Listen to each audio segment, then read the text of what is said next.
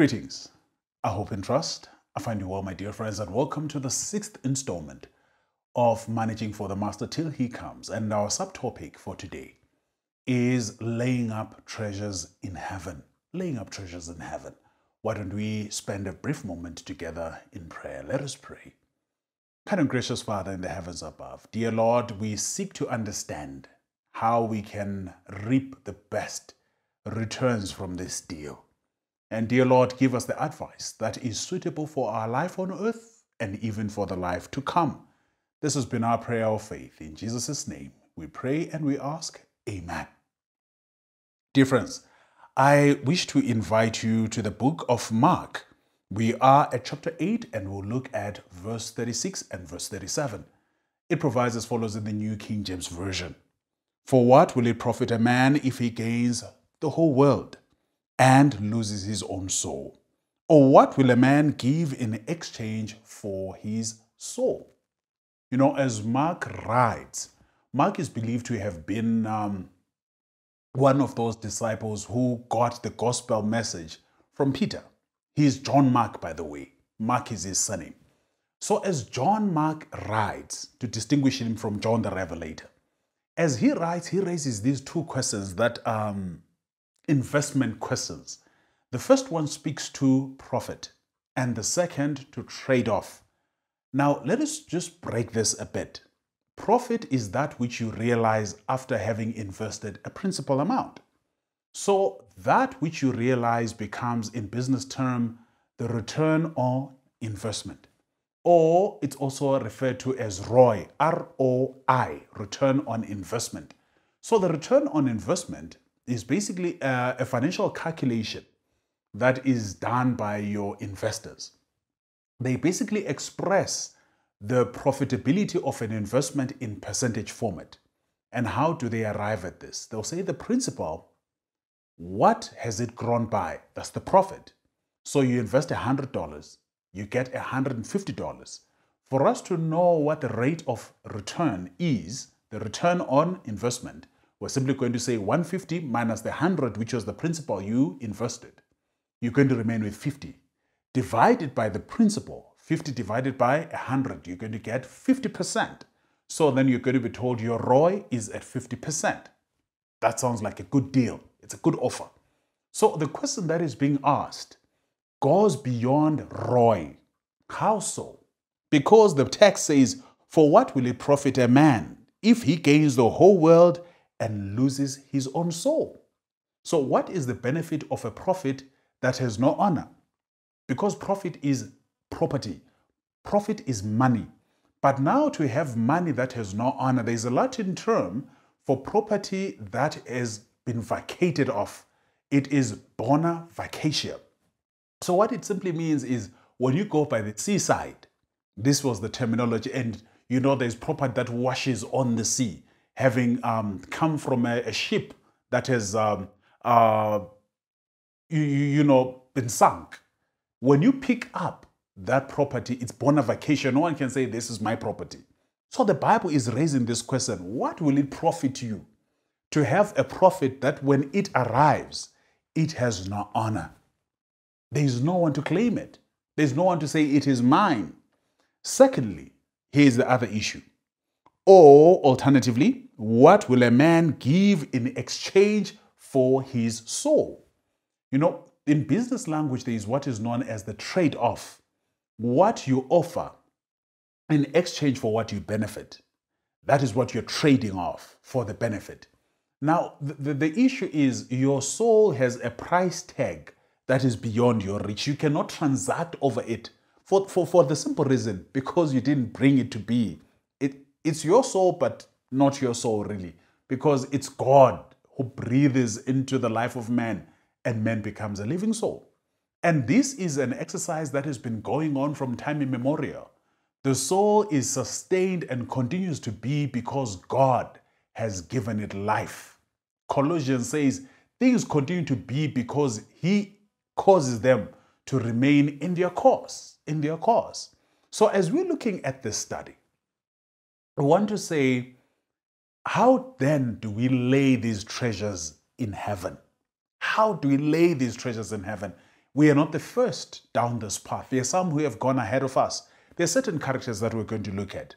And the thrust at the end of the day is that, as per Matthew chapter 6, verses 19 and 20, we did look at this in the beginning and second lesson of this quarter, where Christ asked this question. It's sort of a call to say you need to lay up your treasures in heaven, where they will neither gather rust nor moth, where there is no thief that can go in there and steal. So the question that Christ is putting to us is, where are our treasures stored? Are they stored where they can be unattended? Are they stored where they can become stolen property and we cannot trace them anymore? And the challenge that he brings across is that trust me with these treasures. When you trust me with these treasures, they are secure. And this then puts him in a platform of what we would generally refer to as your investment portfolio manager. What an investment portfolio manager does, in brief, he or she drafts what is known as an IPS, an investment policy statement. An investment policy statement will basically give you your investment options. You have investment 1, 2, 3, and 4. And you are going to benefit when you go into this one, that one, and thereafter into this one. You're going to benefit if you let go of this chip and you acquire that chip. You're going to benefit if you invest in that market instead of this market. Now, let us look at how these things would have turned out amongst the characters that we're going to look at. How did they acquire certain chips? How did they let go of certain chips from an investment perspective? And the first one we're going to look at is Noah. Noah, in the book of Genesis, Noah lives in the antediluvian period. This is the time when people have become so evil continually that their thoughts are evil. And the Bible says it repented God that he had created man. And he thought, let me just press the refresh button, F5, and start all over again. And what does God do? He then floods the whole earth. But before he does that, the Bible says Noah found grace in the sight of God. Now God says to Noah, come over. You're living amongst these people. You are set. All is well. You already have a skill, Noah. You are a carpenter. I'm not calling you to build a house. I'm calling you to build an ark. And while you're building this ark, I want you to go on and tell people about this. Go into marketing. Market this ark. Get people to come into it. When they come in, they are going to be saved from a catastrophe that is coming. What is this catastrophe? There's going to be rain. And by then, these people had never seen rain. They didn't even appreciate what it was. So Noah tells them, if you don't get into this ark, you're going to die. And Noah becomes this marketing person for 120 years. But what is the biblical term? Noah becomes an evangelist. He assumes a new profession. So when we are making an investment in heaven, what will it take? It will take you and I going into Matthew 28, where the imperative is go ye therefore. And the call is not to go to many other places. You are to start in Jerusalem and in Judea. Noah is starting with the antediluvians. These are his neighbors. These are his relatives. These are his friends. These are his colleagues. Go to those ones. So if we are to lay up a treasure in heaven, let's not think of going to heaven. We are to start in our immediate environment. When we go into that evangelistic mission, we are already setting up a treasure in heaven. We find grace when we do so. One songwriter that I love says, if you cannot preach like angels, if you cannot preach like Paul, you can tell the love of Jesus. You can say, he died for all. And this you are to tell to those who are next to you. Like Noah, that is how you invest in this portfolio. The second character that we're going to look at is Abraham. Abraham is another interesting character. We find Abraham leaving his homeland, Mesopotamia, an advanced economy, a flourishing economy, and he is being called to become a pilgrim. to reside in a tent.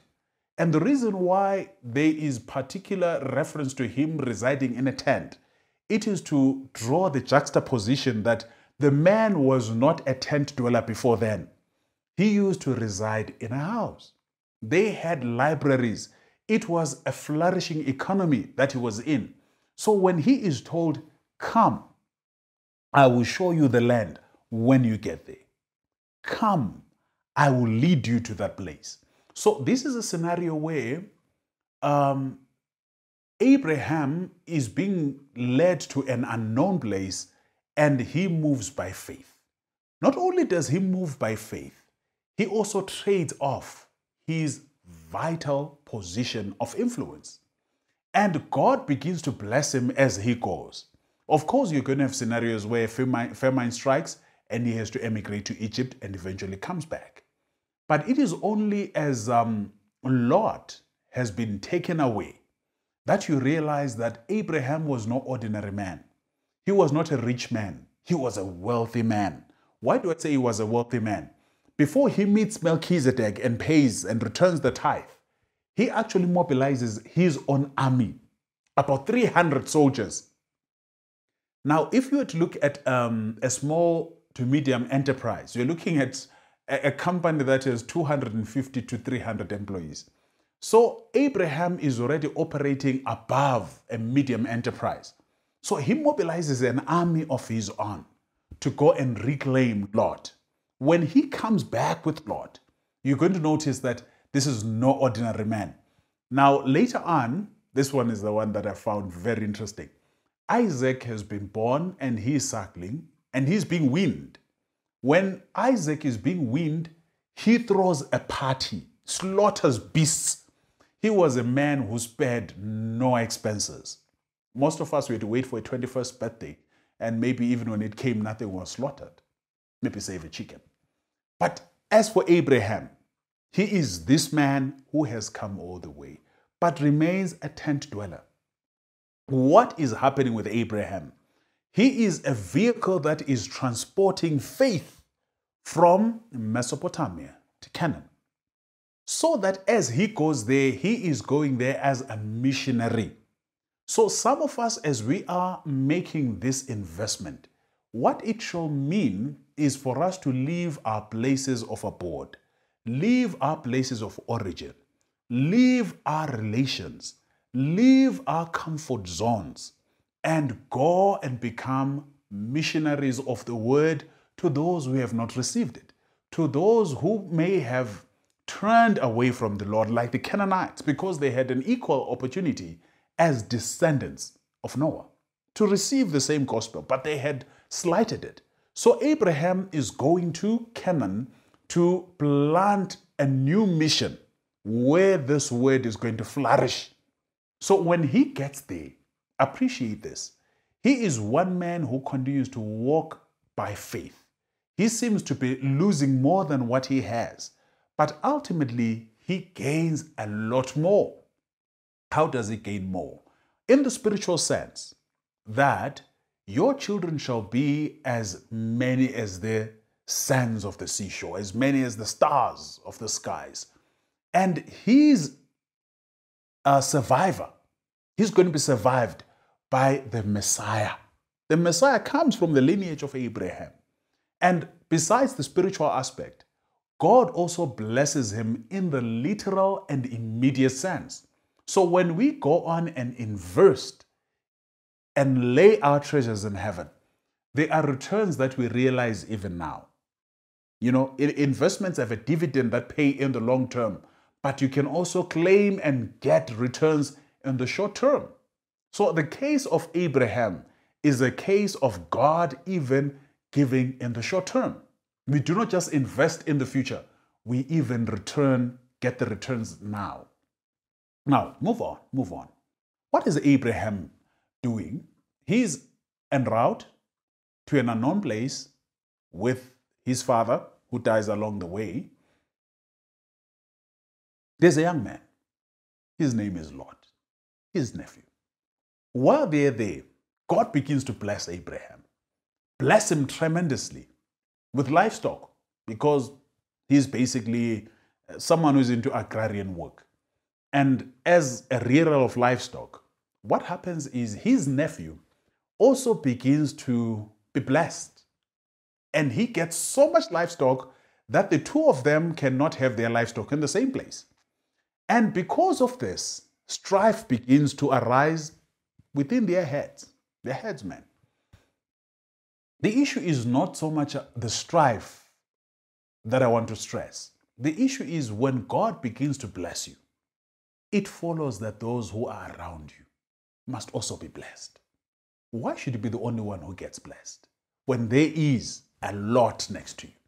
I'm speaking to someone who is getting a lot of money, but you have nephews and nieces that are not at school. Surely, if you are to lay up treasures in heaven, it follows that you bless those who approximate to you. They must receive that blessing. And even as they receive these blessings, notice something. Thereafter, Abraham calls the young man and says, young man, we cannot live like this. We need to create space between us because we have a lot more that we have acquired in terms of assets as they do their inventory. Ultimately, he says, now we need to go our separate ways. Listen to what happens. Lot says, I'm going to go towards Sodom. As he moves towards Sodom, notice that custom would have had it that he should have deferred to Abraham to choose first. But Lot chooses first. Secondly, Lot chooses fertile land ahead of Abraham, from whom he has benefited in terms of blessings. What does this bad decision show us as we start off? Lot is looking at fertile land. He's looking at the concrete. He's looking at the tangible land. Abraham is looking at the intangible, the relationship that he has with his nephew. He has brought him this far. He wants to see him, thrive and flourish. But he would rather save the relationship. As far as Lot is concerned, the relationship is neither here nor there. The respect and the cordiality we can dispense with. He dispenses with all that. And where does he land? In Sodom. When you get to Genesis chapter 19, Abraham continues to think about Lot. When the angels and the Lord have come down, he continues to negotiate. As we looked at last week's study, he continues to negotiate and grace continues to be availed as long as he is negotiating. And some of us, we stop negotiating with God and we're saying God is not answering our prayers. Negotiate with him in the moment of prayer. Now, when the time comes when Lot has to be salvaged, he's coming out of Sodom. And when he leaves Sodom, his only assets that he is valued and survived by, his wife and 2 daughters. The 4 of them make it out of Sodom and Gomorrah. When we make the bad decisions in terms of investment, we are moving away from a place where God has direct contact with us towards a place where God has less of an influence, a lifestyle that is far from God, even if we may still be committed to our faith. We put ourselves in a place of risk. And when we do so, what do we lose on? We may lose on our heavenly investment. But even if we may not lose in our heavenly investment, we'll definitely lose in the short term. And Lot lost everything. He came back with nothing. And in the process, even lost his wife. The Bible says, remember Lot's wife. That's how he came back with nothing. Fast forward. You're going to find Lot's grandson. Because Lot was cousins with Isaac. They basically shared a father. Even though he was sort of like a stepson to Abraham. Jacob is seeking after the benefit of the birthright. As he's going for the birthright, his mother gives him this idea. I almost said brilliant idea. His mother gives him this obnoxious idea. And what was this idea? Go and claim the birthright ahead of your brother. Of course, he may argue that he had procured the birthright in exchange for soup. But now he is the birthright. He has it. And his brother is livid, besides himself with anger, irate.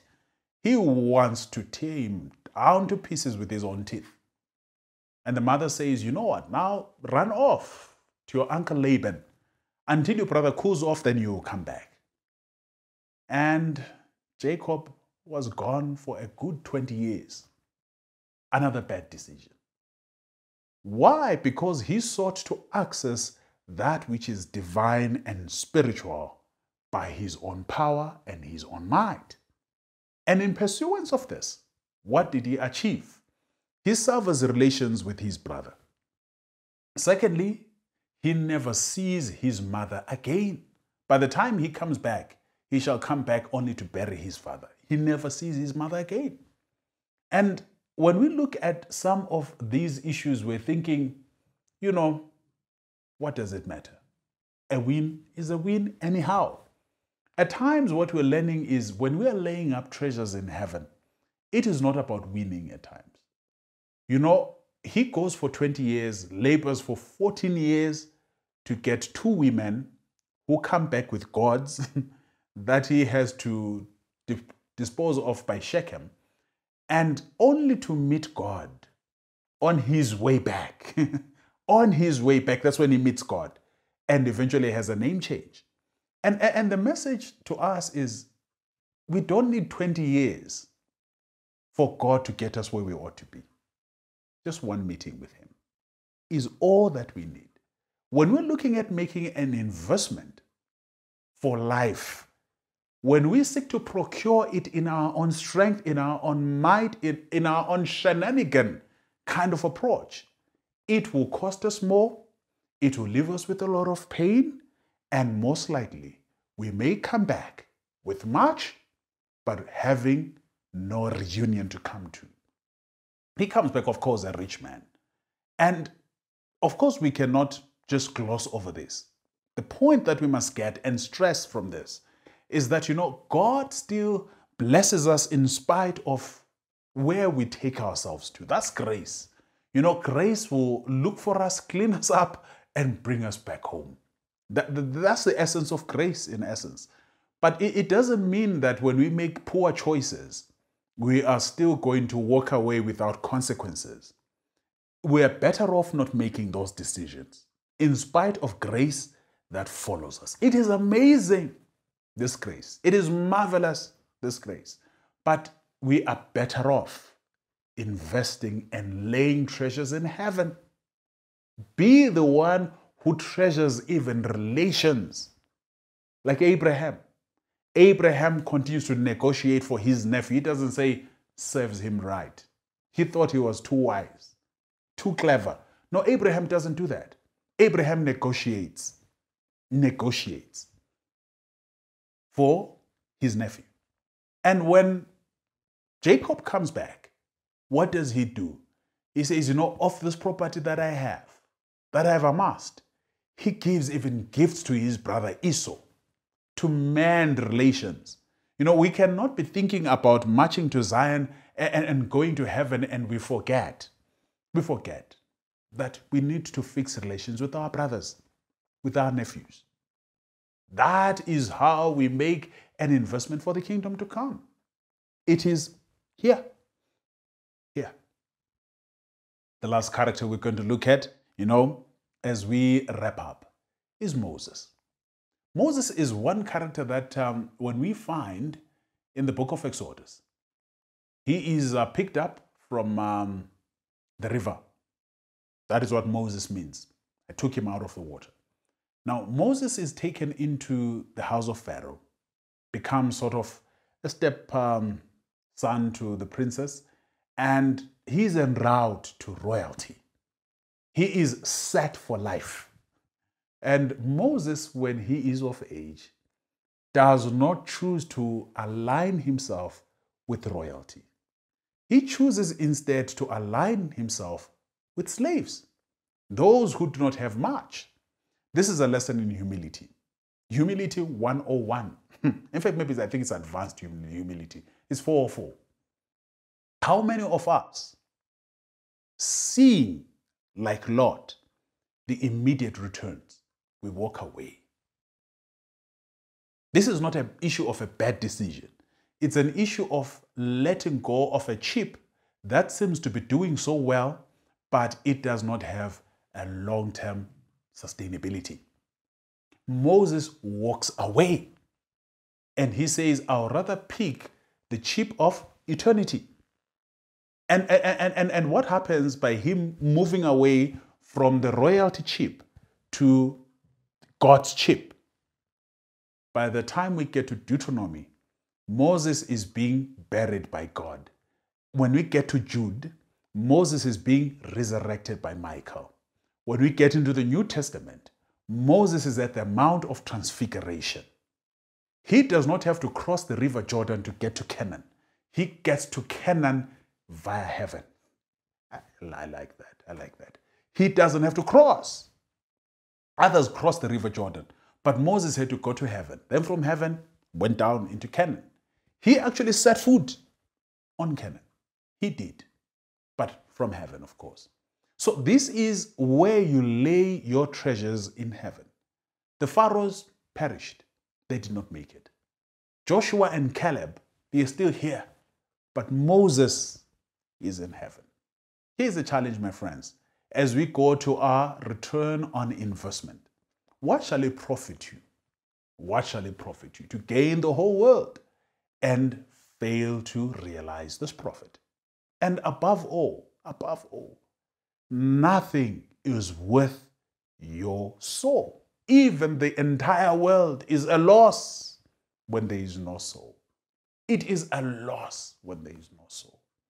And here's, in conclusion, what the Bible says to you and I. Number one, take not your skill, your time, your prayers, your money, if invested into the work of the Lord, it will guarantee a closer walk with God. Notice what happened with Noah. Took his skill, invested it in the Lord, went into evangelism for the sake of the Lord, called many unto salvation. Even though they refused, he still called his family. Look at Lot. Bad decision.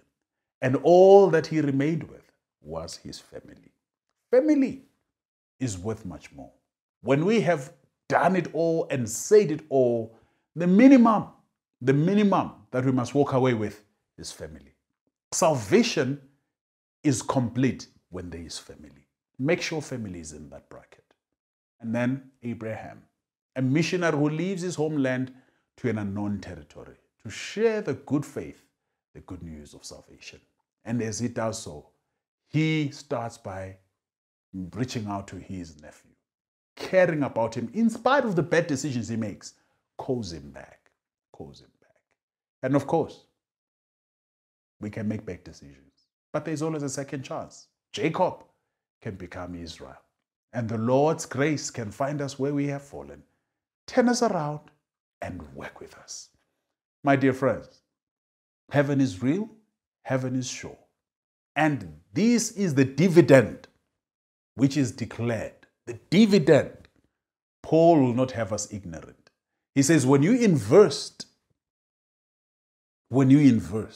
in heaven, eye has not seen, ear has not heard, nor has it entered the minds of man what the return on investment is when you invest in heaven. I hope and trust God has been with you and he has spoken to you this moment. In Jesus' name, may he continue to shepherd you until we meet again. Amen.